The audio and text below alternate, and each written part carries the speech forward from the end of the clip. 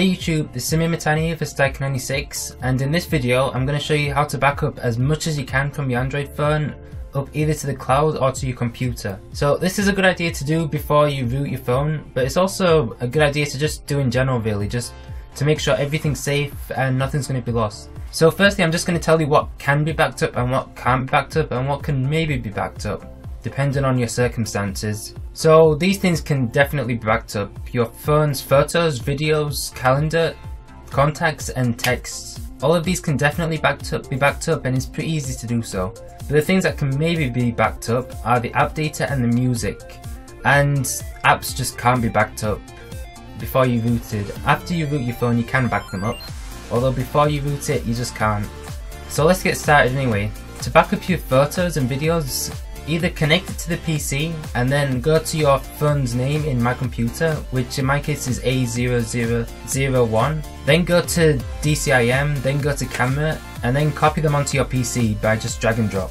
If you want to back it up to the cloud instead, simply go into your photos and then make sure that it's backed up to Google+. Or if you don't want to back it up to Google+, you can back it up to another service such as OneDrive, like I've done. To back up contacts, go to People or your Contact app, and then go to Menu and then do Contacts to Display, and then click on the Unsynced option.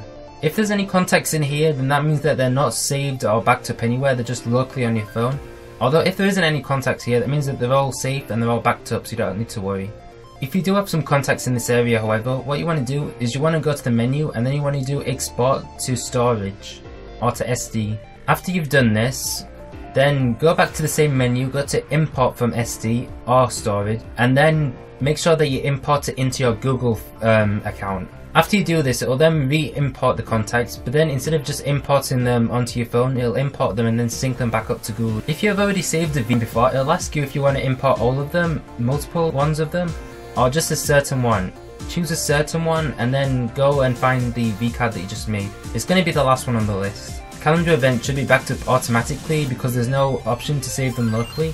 To save text, download the app that I should be linking down in the description, or simply go to the Play Store and type in SMS Backup Plus. Now when you get into the app, connect to Google and then you press Backup. These SMS messages should then be saved to the SMS folder in Gmail.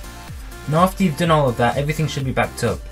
Or it should be backed up, but you can't be 100% sure. To make sure that everything is definitely backed up and you're not actually going to lose any data, go to Settings, then scroll down to Google underneath Accounts, and then go into Sync Settings, and then press Sync Now, and also make sure that all the options are checked that you want to be synced. Also repeat this for any other accounts that you may use on your phone. Music unfortunately can't be manually backed up, but it is available on Google Play Music if you go to the website, if you purchase it from there. If you didn't purchase it from there but instead uploaded it via Google Play Music, then it should still be there too. And of course if you're using a different app such as Spotify or something like that, then you can simply just re-download it and then re-download the songs straight from the app. Although as I said, individual apps will have to be re-downloaded one by one from the store, which may be a bit of a pain. So that's it, that's how you back up as much as you can on your phone. If you have any questions, be sure to leave them down below in the comment section and I'll get back to you as soon as possible. If you like this video, be sure to give it a like. If you disliked it, be sure to give it a dislike, but tell me why you disliked it in the comments down below. And if you want to see more videos like this, be sure to subscribe, as I'll be putting out more videos like this in the future hopefully. And yeah, that's about it. Thank you for watching and I'll see you in the next video. See ya.